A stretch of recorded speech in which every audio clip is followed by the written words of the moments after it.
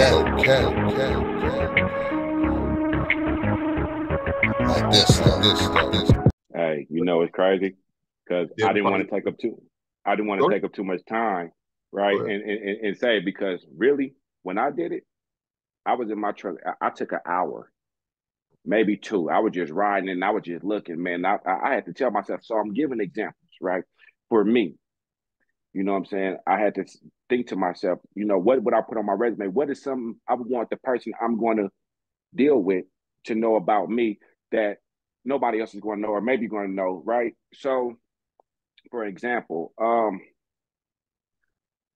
if I'm laying in the bed with you, I'm gonna want to rub my feet on you, or maybe I'm gonna want to spoon you, or maybe I want you to put your leg on me and spoon with me. I don't know. You understand what I'm saying?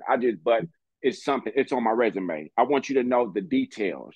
Maybe yeah, when I get upset, my temper runs higher than it needs to be. Can you handle that? When my temper goes from 1 to 1,000,000, can you handle that?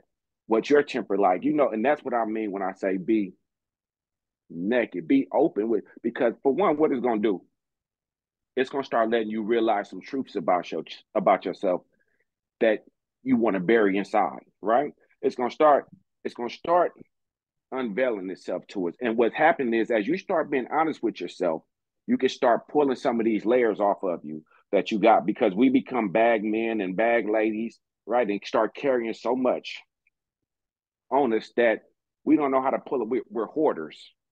We're hoarders of sorts of extra baggage that we don't need to carry, right? And yeah, sometimes when we start speaking this out loud and saying this is what I am, then you can say, damn, I'm this. I got this bad attitude. My attitude go from one saying, well, how do I fix it before I go to the next person? And once you can start doing that, you can start pulling off some of these layers on yourself. And guess what? You do that, and then you're going to start feeling lighter, a little bit less weighed down. And the first thing we got to do is make sure that we can love ourselves completely and make sure we're making ourselves happy completely without nobody else involved because I don't want to have to depend on the next person for my happiness. I want to be happy when I go into the relationship. And I want to be happy before I go into it. I want you to be happy before you come into it. You be happy with yourself. I'll be happy with myself and where I'm at. And when we get here, we're just two happy people instead of I'm depending on you or you depending on me. You know what I mean? absolutely, definitely. And now, how easy it will be to you may not, you may not find unless you are sending this video out to millions of people, like every single one of you should be sharing this video.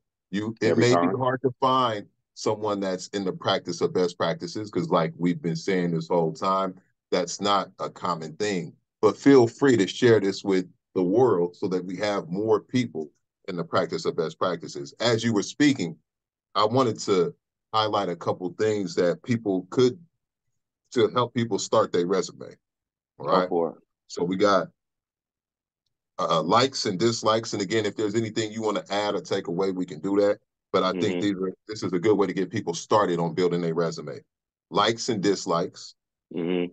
good habits and bad habits, Mm-hmm. strengths and weaknesses, Mm-hmm. hopes, fears, Mm-hmm. goals and accomplishments. Mm-hmm. Now, with some of those things that I just mentioned, that'll allow a person to cover a lot of the stuff you're talking about and really know what they bring to the table, what they want to improve themselves, and they can start putting those things into practice. Always going to the positive, by the way. It's okay to identify a negative. In fact, it's mandatory to identify a weakness or identify a negative habit or a bad habit. What is not okay is to ignore it or to relish in it once you have identified it and to be afraid or not willing to put the work in to do the opposite. So the reason I put the pros and cons kind of the opposites of the habits is so people know, okay, it's okay to identify the bad or the negative, but then go to the positive and now put it into practice to make that part of your resume going I knew forward. you was going to say that because that's all I was thinking. Now you know the negative. You see the positive. You see the Exactly. negative. Well, Focus on the positive.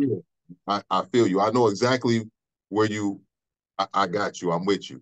So Mm-hmm. I think it's a great idea that you came up with. And shit, I think we really need to let people know to put it into practice. Practice, man. Practice makes perfect. You know what I mean?